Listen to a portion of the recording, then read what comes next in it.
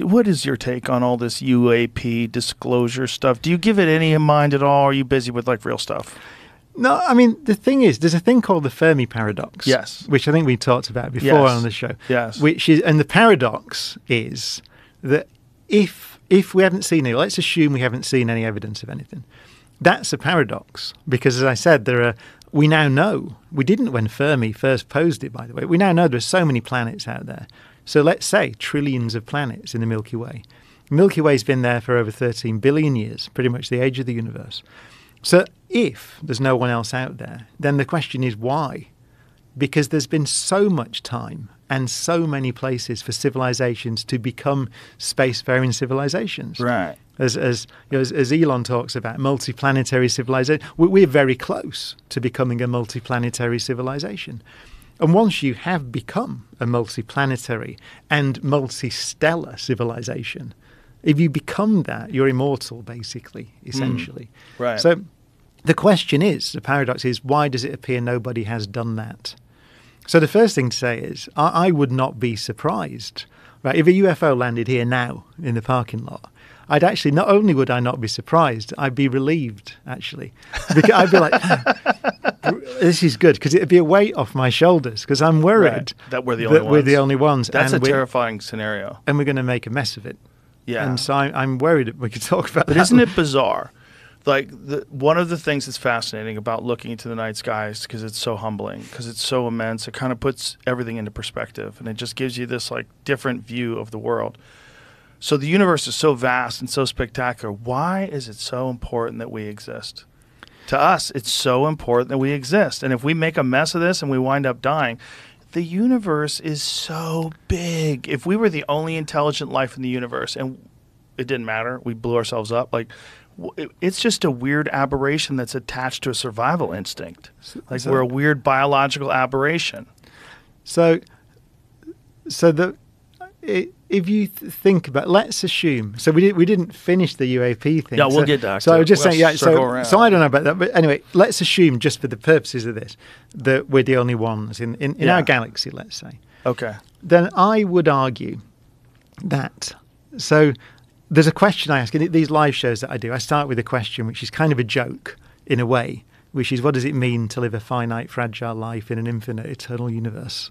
Which is a good question, right? That's what you're asking. Yeah. Right? What does it mean to live this finite? Right. The first thing to say is meaning, right? What does it mean? That doesn't sound like a scientific concept in a way. Meaning, right? I would argue that whatever it is, it self-evidently exists because the universe means something to us. I would argue that it's a property of complex biological systems.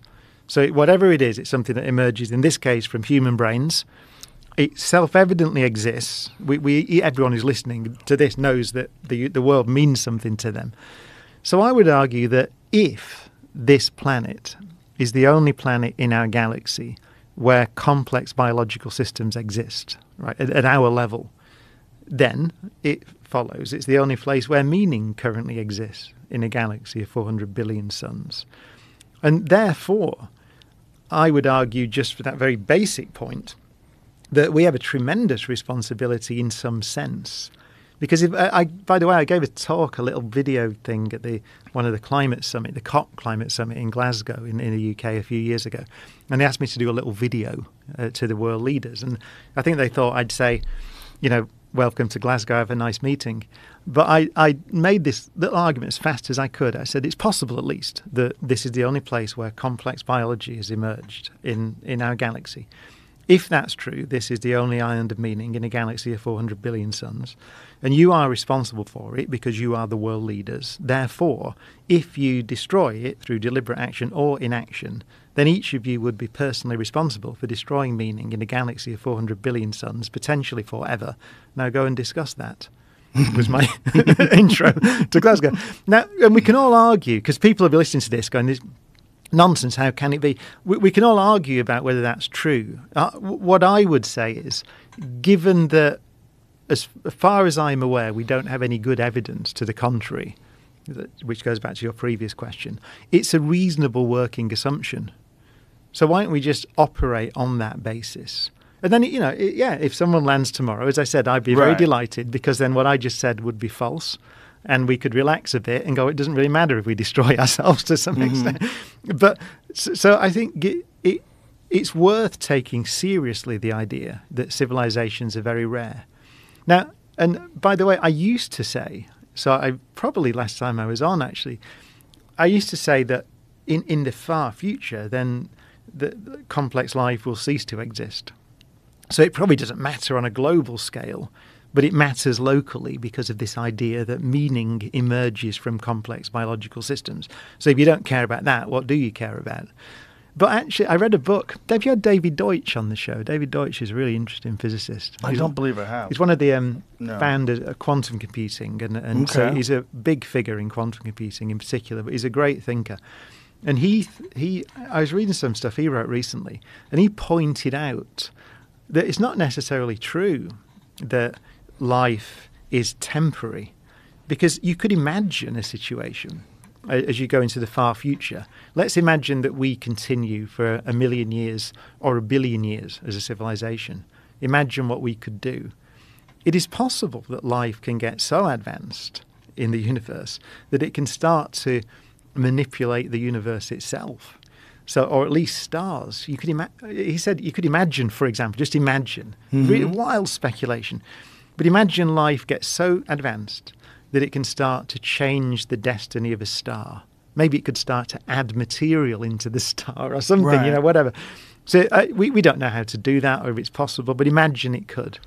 Then the evolution of stars life would matter, in the sense that it could start to change the way that the universe behaves on a large scale in the future.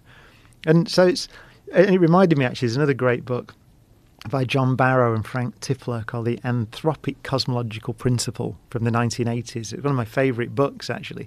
And I remembered it. And in there, they speculate about this life in the far, far future.